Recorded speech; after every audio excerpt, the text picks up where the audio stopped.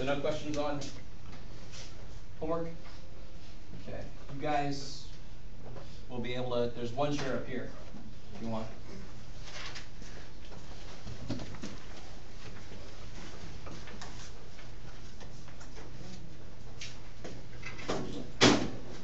Right there. And if anybody else wants a chair, you can get the very comfy chair.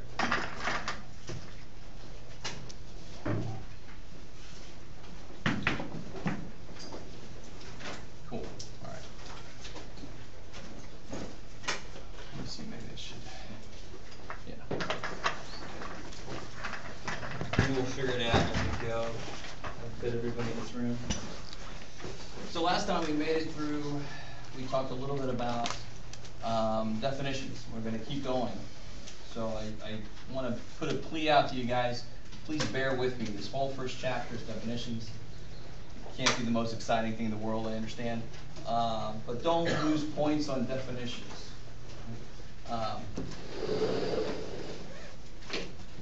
Who remembers the 4 levels of data we talked about last time?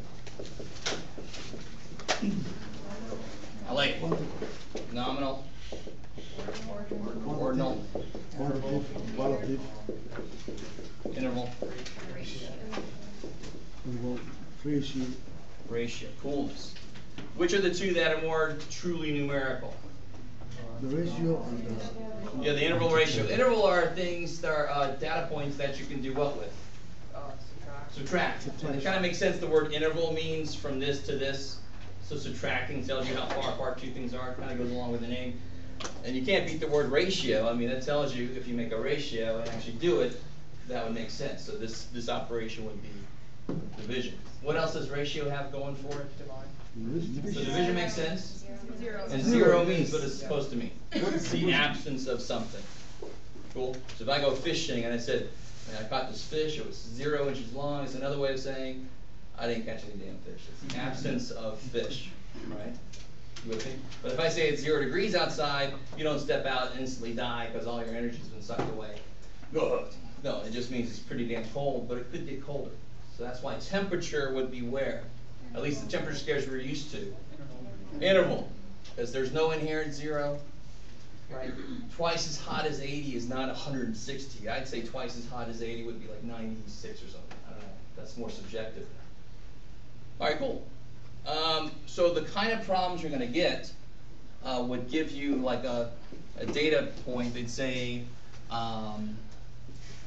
rankings of movie star popularity or something.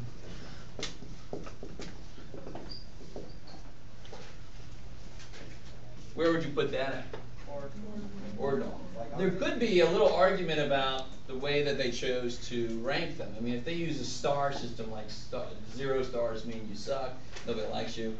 4 stars means you're awesome, everybody loves you. That would definitely be ordinal. There's some inherent order to that, right? If you say that 1 to 10, somebody could argue maybe it's interval, because then you can see how many spots away somebody is from somebody else. I can kind of go with that. So what I do very often on a quiz or a test is, I don't just ask you which one it is, I ask you to explain your reasoning. Because there are a few that it depends on how you look at it.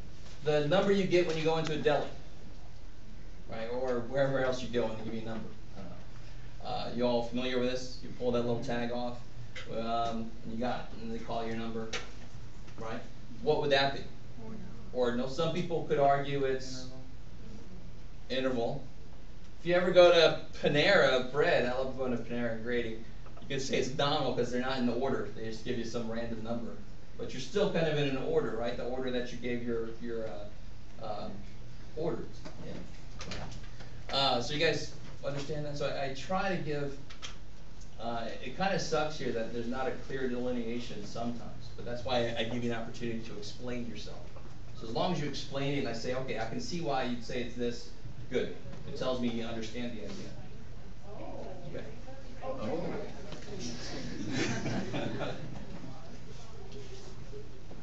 Oh. One little thing I kind of skipped earlier I'll come back to is the difference between discrete data and continuous data.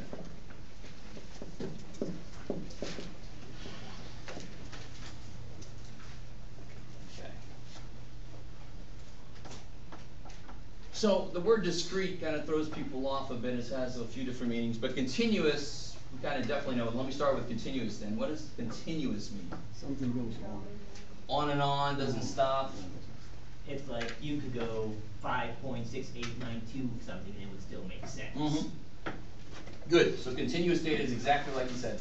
Continuous means it doesn't jump. So if I have, for example, weight of a fish that I caught, it could go from 0 up to whatever makes sense. What's the heaviest fish? I have no idea. So let's just say, let's just make something up for a second. 100,000 pounds. I love it. Yeah. But it's definitely going to be in there. You with me? And the way I've written it, I guess I might as well include that. I don't know if you guys are, where's my algebra people? What does that mean when I write it like that? That's interval notation. That means that it can take on any value in that continuum, in that interval. So a fish could be 7.182356 pounds.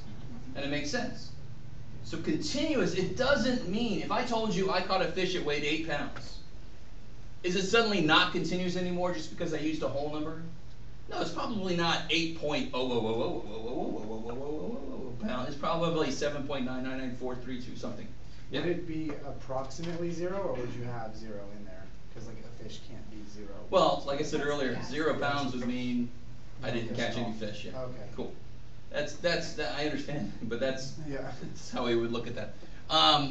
It's sort of like, you know, you can say how many doors are in that thing you just built, and you're like, oh shit, 0. Oops, I forgot to put a door in there.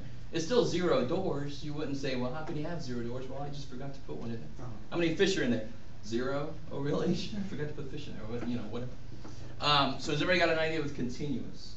Don't just look at the number that they give you. If they say it's 14 inches long, you don't say it's discrete because it's not a decimal. You say, well, it could be 14.18659, and it would still make sense. Discrete can only take on certain values. Going back to the doors. How many doors are on your car? 4. You're not going to say 3.789. There's 3.789 doors. What's the 0.789 door? Is that the percentage of the time it opens? No, it's a door or it ain't. A broken door is still a door. Yeah. There was a question on the homework that it was talking about New York City, like the push buttons on the crosswalk, and it gave like an exact number. It was like there was 3,750, but 2,500 weren't working. And I thought it was continuous because, like, what if one day another one stops working? But then the answer was discrete. Exactly, because at any given time, so at any given time there could be a certain number not working. Yeah. And there could be at most how many not working? 3,500. Yeah. So at any given time, so she's talking about street lights in New York City. At any given time, there's a certain number, a whole number of them that could not be working. You can't say that 11.5, well, that one's working off and on. No. Then I'd say it's not really working correctly. I'd count it as not working. You with me? Okay. So I agree with you. An instant later, something else could go crap out. But then at that instant in time, there's one more. You know, instead of 2250, now there's 2251 that's not working. So it can't take on any value in the continuum, can it? You can't say, I've got 1.8 kids.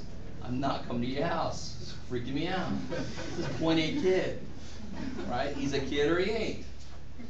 Okay. Why is it okay, though, to say that the average, you know, the family has an average of 2.5 kids? That's the average. Averages can do whatever the hell they want to do. They can take on whatever value. Right? Don't think somewhere there's half a kid running around. John and the little legs are still going, yeah. It's more morbid than that. So discrete data must take on certain values. Very often it's called a finite selection of values. Whereas weight of something can take on an infinite set of values. So if you can measure it all the way out, you can just keep on going. And then you plop on one little grain of sand, and now it's the next thing up. It's like it can take on an infinite number of values, truly. Cool. How are we doing? I have been known to be evil on a quiz and say the average number of doors on the houses in this neighborhood is 7.2. Would that be discrete or continuous?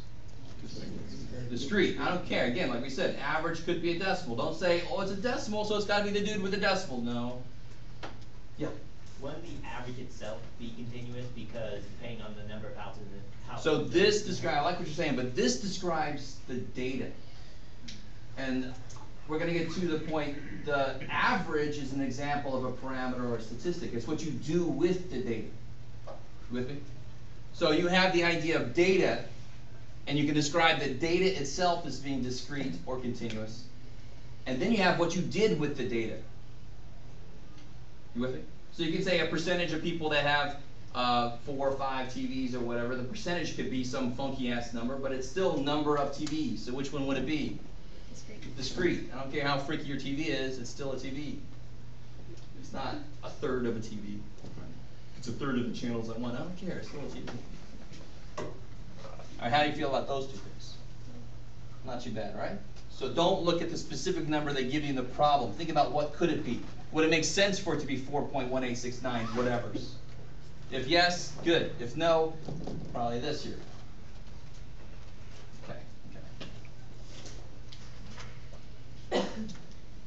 Alright, so that's 1.3. Oh, I wanted to show you, I don't think I'll find it. There was a study a while back, I just tell you about it. You guys tell me what's wrong with this. Then the next section is some people love it, some people hate it, because it's the common sense section. So let me give you a couple examples. There was a study that was done that, and I think it was in Britain, but I can't be certain. And they posted it up on the web, and a lot of people kind of took it and ran with it. And they were saying cell phone towers seem to increase fertility because there's more babies born near cell phone towers. There's more babies around them. You with me? All right, now some people actually took this seriously. It was a complete joke. They just threw it out there to see what the media would do with misinformation, and they didn't even check on they just said, oh crap, look at that, and they just reported on it. Be careful, if you don't have kids, don't be near a cell phone tower. So what's really going on? Urban areas, right? Yeah, cell phone towers are where they are because there are people there. People are often known to have babies, right? But that's the idea. Who knows what that is the idea? I see a connection between cell phone towers and number of people around there. What is it called? Something Correlation. Doesn't call it causation. I like it, not causation. I don't know what caused what. The cell phone towers, it was erroneously reported that the cell phone towers caused the babies to be born at a higher rate, which is laughable, but there were people that actually took it as real without checking the source. What actually is more likely is that the people caused the cell phone towers to be built there. With me? Here's an even sillier example from, I think, an older edition of the book. A researcher goes and watches basketball, and he says, oh wow, short people should play basketball because it makes them taller. Because of course he observed there's a connection between the people playing basketball and how tall they are. And of course not everybody playing basketball is tall, most of them are, and then you must realize, oh, he's short, he must have just started playing. Spud Webb, he must be pretty good. Anybody remember Spud Webb? He gave me hope. Because I like to play basketball, and when you're short like me, you learn to fade away pretty much, but I had to stop at some point. Anyway, you guys with me? So obviously what's going on there? Basketball looks for tall people. Yeah, tall people would gravitate toward the sport of basketball because they have an advantage, and it's there you go. In real life, we see connections, but there's no way to tell. It's not like, well, of course this. There's no way to tell which one's causing the other one, and there might even be a third thing causing both of them. You with me? So that's why when we see a correlation study, I can't just say, oh, if we make this, let me give you a real life example that really irks the hell out of me. Let me see if I can do it politically correct. It's hard for me to do that. There's a school nearby that saw that students who take statistics go on to transfer at a higher rate than those who don't. You know, that reach the level of statistics. You with me? If you reach the level of statistics, you graduate. So they designed a way around algebra straight to statistics because that would increase the transfer rate of those students, the success rate. You with me? Yeah, this is a true story. It's been found to be illegal, so it's being shut down. But anyway, so they thought, okay, if I can make students go to 160, they will then graduate and transfer. They were misunderstanding causation. The funny thing is, it was all about the class statistics. So I'm like, the people in teaching this don't understand correlation causation. What's more likely happening there is that students who make it to that level have shown that they can get to that level. And they probably have what it takes to go further, right? You can't just say, you know, I can't come up with a good example, but you can't just say, well, statistics makes a student transfer, and so let's just put him in there, and then there you go, that's going to work. No, it's everything the student's been through to get there. If they survive it, then that means they probably are going to keep going. How are we doing so far? Good, okay. So, I won't say any more about that. Gets me upset if I talk about it too much.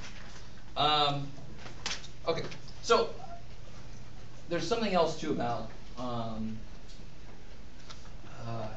see how I can do this. What's wrong if I report in the paper, if I reported to people, there are currently 20,197 students at Grossmont. What might be kind of wrong with reporting that? It's not the greatest example, but it gives a deception of extreme accuracy. I like the way you put that. Yeah, it's way too precise of a number. Because the minute I report it, what's probably happened in between me seeing the number and reporting it? People have dropped, more people have tried to come in, you know, that kind of thing. You with me? So there's a problem in the book about population numbers in the U.S. The same kind of idea. You can't be that precise with a number that's probably constantly changing. You can't report it that precisely. Cool. So you'd say there's over 20,000 or something like that. Okay. You see, there's one other kind of problem in here.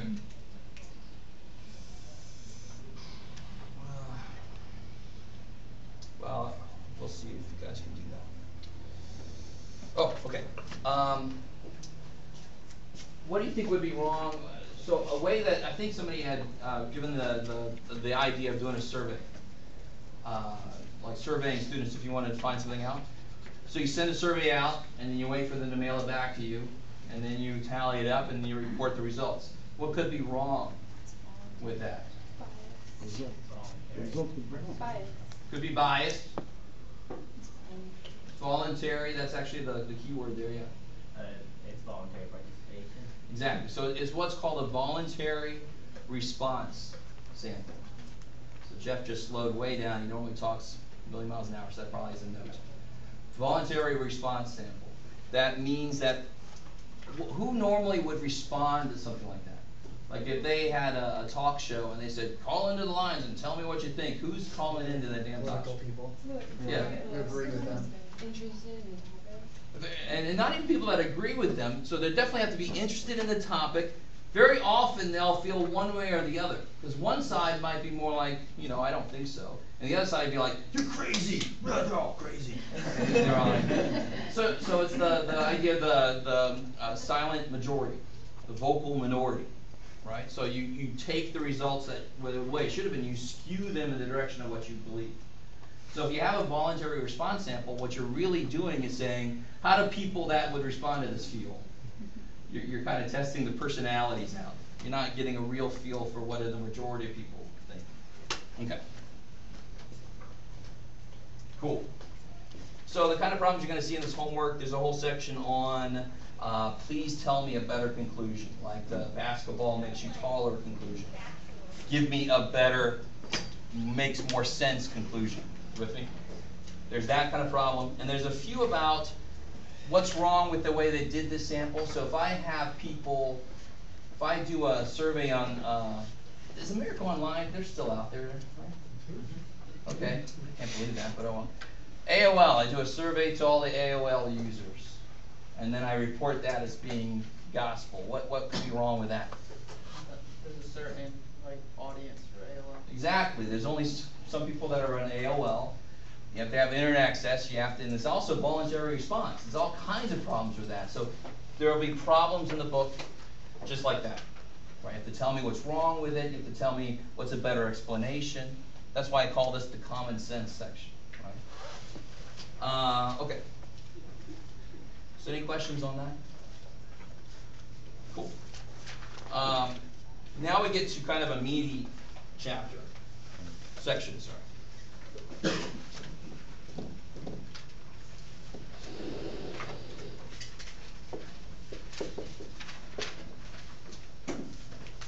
Section 1.5.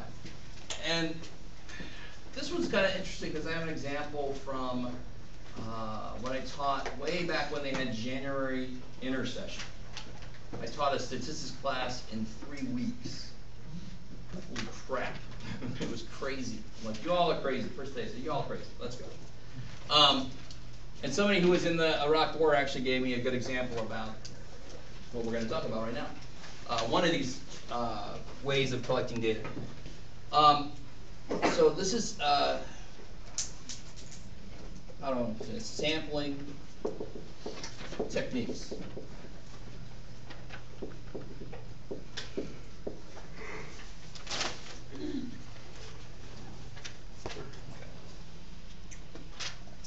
So, remember the other day we talked about how you guys would be a bad sample. If I wanted to find the average age of Grossmont, you guys are a bad sample.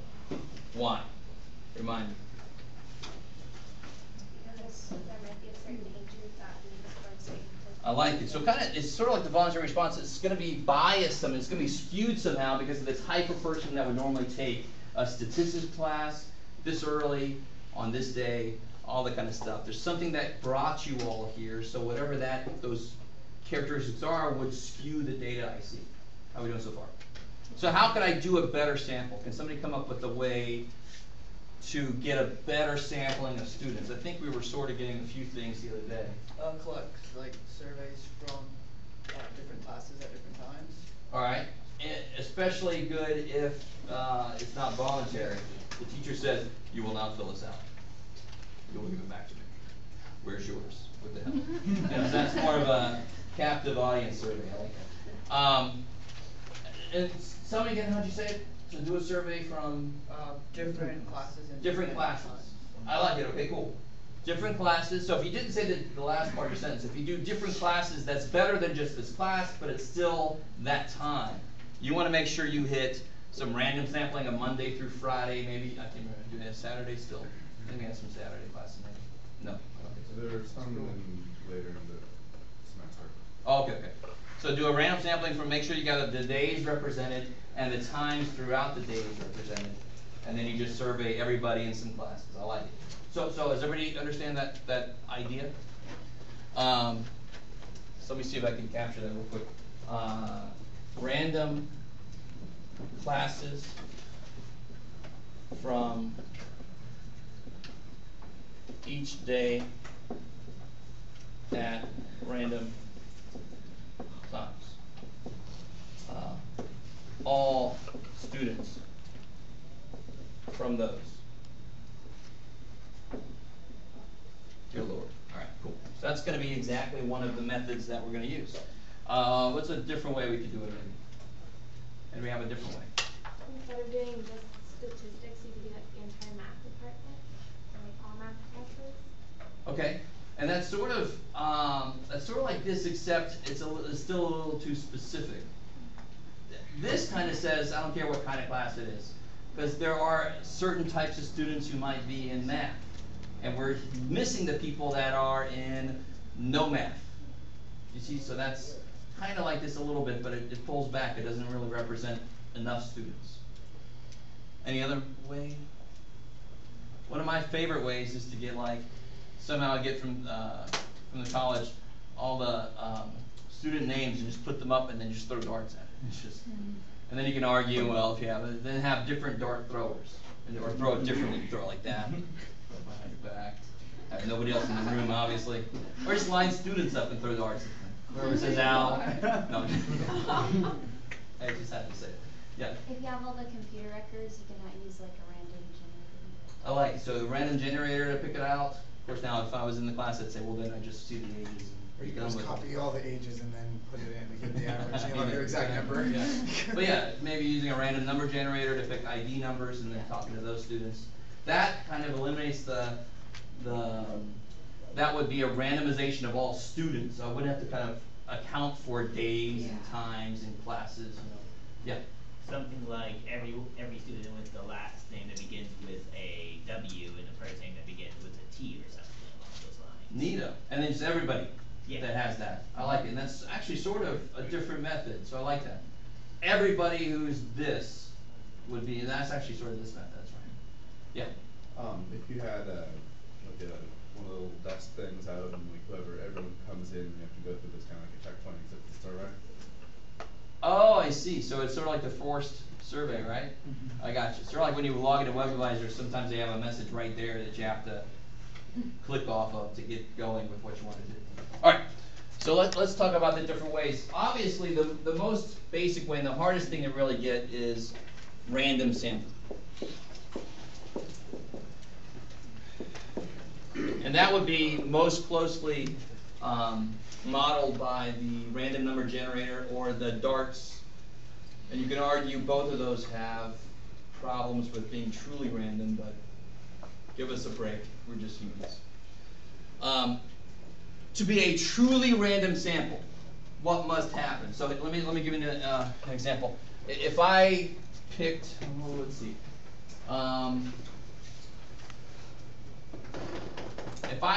If I wanted to know my students' average ages, right?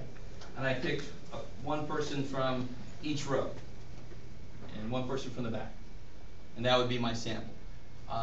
That's not truly random because it's leaving somebody out. Anybody who is not here right now, right? So what's really wrong about that though? If I call people and ask them a question, that's leaving out the people that don't have a phone. If I ask a question over the internet and say reply to this and tell me what you think, that's leaving out people that don't have internet access. So what's wrong with that? Why is that not truly random then? It doesn't cover everybody.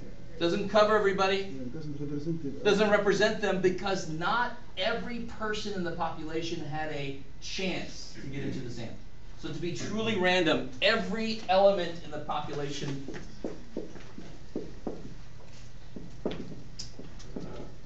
must have an equal chance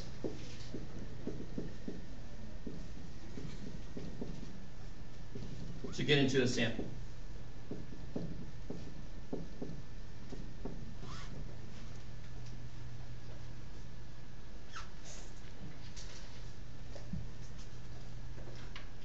Now there is a further subclassification of this that I really don't want to get into because I don't care how well I try to explain it, it seems like I can never get everybody on board.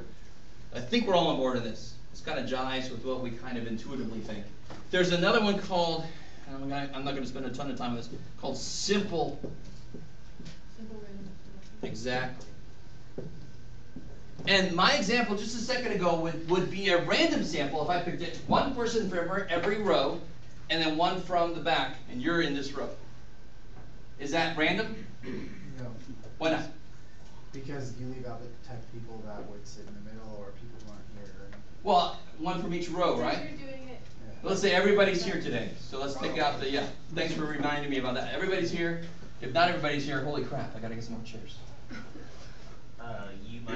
You might accidentally have personal bias in it? Friendly. No, I truly randomly select, so I have a multi-sided die, right?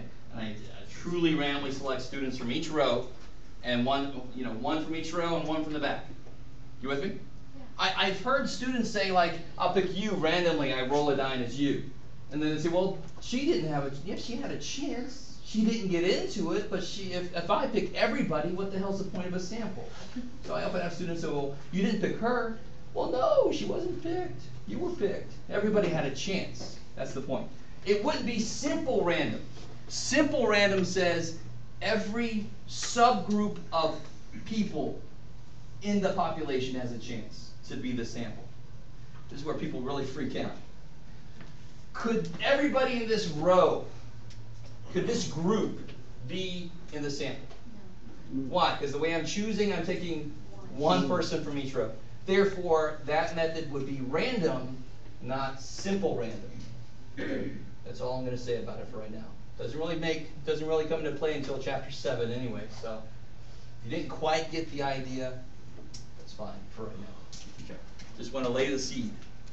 The next type up from random would be systematic. Just the word systematic, what does that seem to mean? Yeah, some kind of ordering. Like a formula to it? Like a formula to it, exactly. So if I was on an assembly line and I picked every 5th radio to see if it works as a quality check, that would be systematic. Would it be a good way to do it? You guys ready? So I'm in the radio factory, right? My old job. And I'm picking every 5th radio. It would definitely be random because I could have picked the first one or the second one or the third one, so they all actually have a chance. With the first one, then I would pick the 6th one and the 11th one. With the second, it would be the 7th and the 12th. So they all have a chance depending on where I start. So it's random. But what's wrong with that? It's systematic, right? It's systematic. I'm doing every 5th one. But what's wrong with that on an assembly line if I do every 5th one? You come to a point where you're actually just following a pattern. It's not. No, it's fine. Completely random still. That's okay. That's perfectly fine. And I understand what you're saying. People have trouble with that, but picking every 5th one is still random because you randomize where you start, right? Everybody still had a chance based on what I picked to start with, so it's still random. But it's more than random. It's systematic. The quality of the what you have predicted or what you have taken, you should judge for the quality of what kind of the machine that you are taking. The quality, they are different. One is good, one is bad. So that you can represent all. Maybe if you have a situation like an assembly line, I always think that there's machines doing little things or people doing things. And maybe every 5th one for some reason. I always picture like the old cartoons where they would cap the bottles and then it would turn and cap it, turn and cap it. Maybe the 5th little cap dude is broken. So every 5th bottle will be not right. So if I'm quality control and I go, let me start checking, that's not right. 4, 5, that's not right. Oh shit, everything's wrong. Oh shit. So if I have a possibility of periodic problems, like the issue itself shows up every whatever time, I'll either totally miss it or I'll only get it. So it might come out and my sample might look totally good or totally bad. You with me? A little bit? So another example of systematic would be that a cop takes the speed of every 5th car going by. I take the temperature reading every 10 minutes. You see what I'm saying? So it's got to have some kind of system to it. Every this many people, every this many minutes, whatever. Cool. Okay.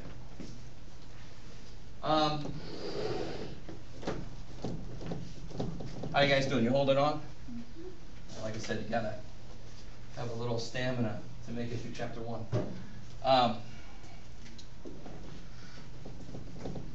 So we got systematic, random, systematic, and then we got the 2 biggies here. We have, I'll put them up here at once.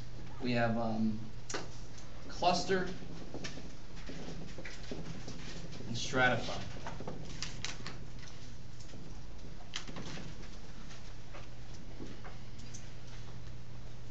Okay. So these 2 start off the same way. And actually one of them is this. The one, that example I got from you, I think, right? One of them is this.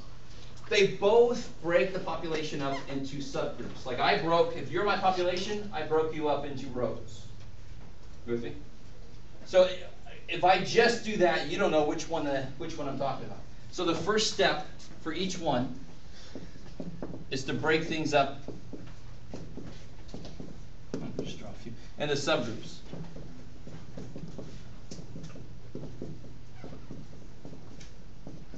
So for this example here, we broke it up into groups of classes. We broke the whole school up into classes at different times, and different days. So we kind of broke our population up. Nobody pointed out here that I could possibly pick the same person twice. Right? which actually, come to find out, is 5. We'll learn more about that in chapter 7. Chapter 7 seems to be a bigger. So you're with me so far, right? So I break my population. One reason we might want to do this is if I'm in a high school and I want to get the opinion of students, and I have 8,000 freshmen and 500 seniors. If I randomly choose, I might not end up with any seniors. And then if I'm a senior, I'm like, you didn't represent me. So one reason you might want to do this is you break it up into freshman, sophomore, junior, senior, and you pick like 10% of each group randomly. You with me? So then you have representation from everybody. Okay. That would be stratified. Stratified breaks it up into groups and then takes some from each to be my sample. So the key phrase there is some from all, or some from each. Yes? But wouldn't that, so say one of the groups had a larger population than the other, and if both of them were equally represented, wouldn't that kind of skew the, Well, you can choose to do, it's called proportional sampling. Oh, so you you could would- choose to do it or not. So So, would you do like 8 for the little group and then like 16 for exactly. the, okay. Yeah, something like that. Or you could choose not to do proportional sampling. Because what he's saying is, wouldn't that overrepresent the smaller population? And that kind of sounds to me, if anybody's taken any American history recently or American government, it sounds like our government, right? We have 2 different houses in Congress to represent the 2 different ways to kind of do these things. Interesting. So stratified is take some from each, some from all. Cluster is this: take all from some. Pick a few classes and take everybody.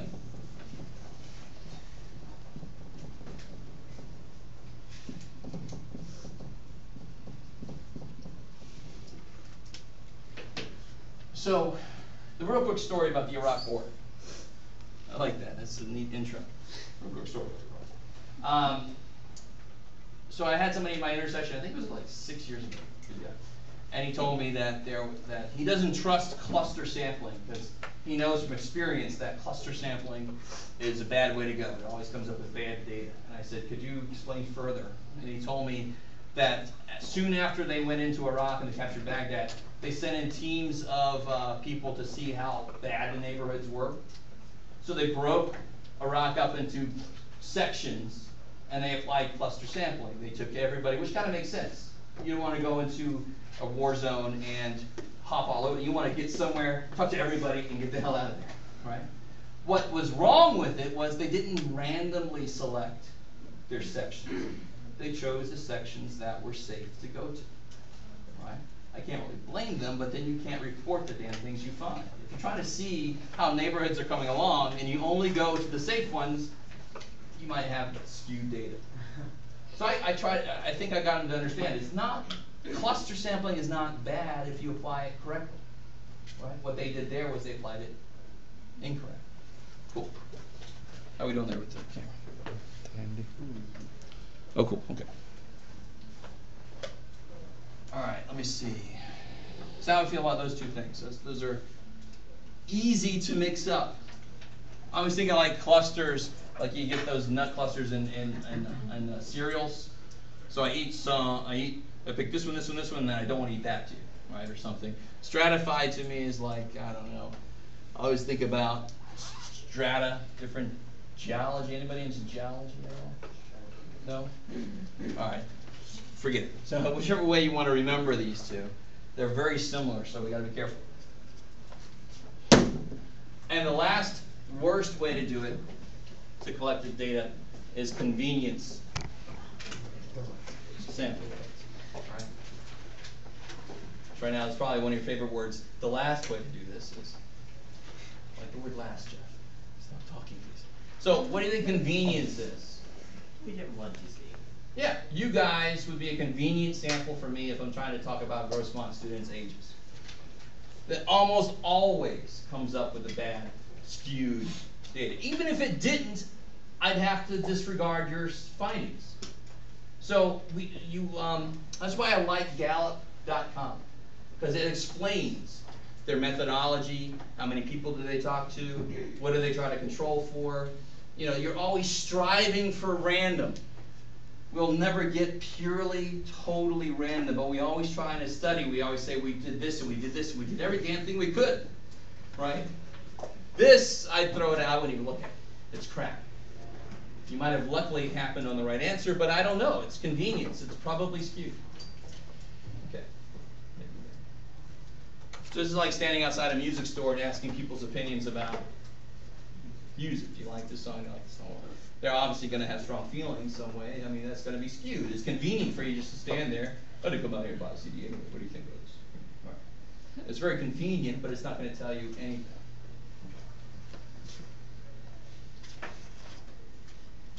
Cool.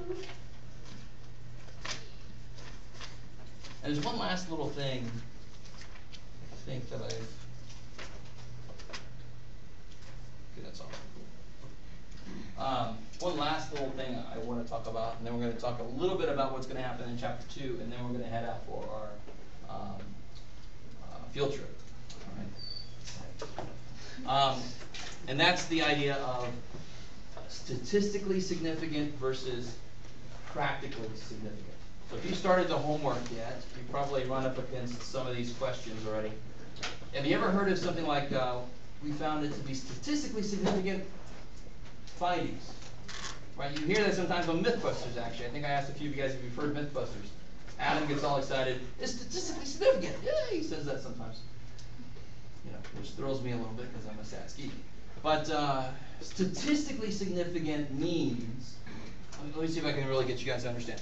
Oh, here we go, perfectly simple. All right, let's say you wanted to you needed lumber. So you got to lumber. It needed to be cut to a certain length, right? So you say, can you cut a few and let me check them out? And he says, we always cut it perfect. We always cut it perfect. So you ask for it to be 48 inches long. And they cut like 10 of them, and you measure them all, and one of them is 47 inches long, one is 49 inches long, and so forth. So it averages out to be 48. But his claim was he always gets it to be 48. So that is, your findings are statistically significant. If he is not lying, right? If he's not lying, what you just did is really unlikely. What you just saw, let me see if I can come up with a different example. Let's say somebody claims that they can guess your weight to within how many pounds? 5 pounds. Right? So you say, all right, guess these guys' weights. And they guess it, and they get, every single one is off by, or most of them are off by like 6 pounds, 7 pounds. That's far away from their claim of 5 pounds. You with me? They said they could do it within 5 pounds. So that's statistically significantly different. It is really unlikely that their claim is true. All right, let me try again. Let's see. Any sample we take, can we 100% trust what it says? What we find? No. So if you claim that, let's do this. Here's a good one, close to your hearts. If you claim that Mr. Waller fails more students than he should, so he fails, 80%. I don't. Right. Let's just say something points. I think you fail 80% of people. Any sample I take could agree or disagree with that. So if I just take a sample, I could happen to pick a sampling of students where none of them failed. But I still, maybe I do fail 80% of my students. Let me say this again. If are you guys kind of coming up here with me? Let's go back to the ages. Let's say I claim that the average age in this class is 23. And I take 10 students at random and their average age is 30. Is that impossible if my claim is correct? My claim was that the average age is 23. You with me? And I take 10 students and their average comes out to be 30. Is it impossible if my claim is correct? No, it's possible. Is it likely if my claim is correct? No. If the average age here is truly 23 and I take a random sampling, let me make it a bigger number. A random sample of 20 students, and I'm saying the average age in here is 23. And I take the average age of the 20 students I've selected, randomly, and it comes out to be 30. What do you think about my claim? Nice. Most likely not true, right? Can you say that with 100% confidence? No, but you found statistically significant evidence that I am full of crap, right? That's the way I look at it. Yeah, a claim somebody makes, oh yeah, I can cut your lumber, right? I take a sample and I'm like, that's far away from what you said. You're full of crap. That's statistically significant evidence. What it really means is that the probability that my claim is right, given that the sample had an average of 30, is really small. You still can't say I am totally 100% wrong, but you can say it's statistically significant. It seems that you are wrong. How you doing? The really sucky thing about statistics is that you can never say anything with 100% certainty. The really beautiful thing about that, though, is this is the most honest math class, right? It says, I don't know, shit, man, it's life. I don't know, I can't say for sure. People hate it, but it's like, that's freaking life. Like, the plus or minus, you ever see the polls? 47% want to go for Romney, 45% want to go with Obama. What do you always see at the bottom? Plus or minus 5%. Yeah, plus or minus 4 or something, yeah, exactly. Oh, they're just covering their asses. No, that's the math. You're going to see it in chapter 7. You're going to see where that plus or minus number comes from. You're going to see the equation that spits that thing out. That kicks ass. And that's the math of statistics saying, shit, dude, I don't know. Why does it always have to say that? Because we never have the entire population. We always base what we see on a sample. Not always, but that's really the heart of statistics is get a sample, try to say something about everybody. Right? Okay, cool. Alright.